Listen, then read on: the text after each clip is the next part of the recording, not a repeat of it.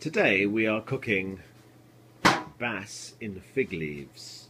Now what we've done is the bass have been gutted and we put a little bit of salt inside them and some fresh virgin olive oil, and obviously they've been washed, and we've laid them on a bed of fig leaves, and now we're going to put some more fig leaves on top of them just to cover them up. And the idea then is to bake them in the oven for a little time, so that they will then be what we call in England delicious.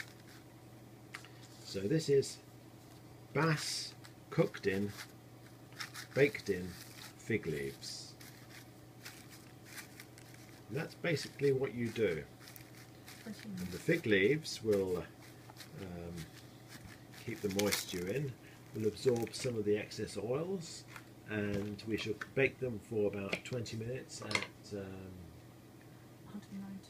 190 degrees, and they will come out absolutely cooked to perfection, and I can highly recommend this. Try it yourself and enjoy. Thank you for watching.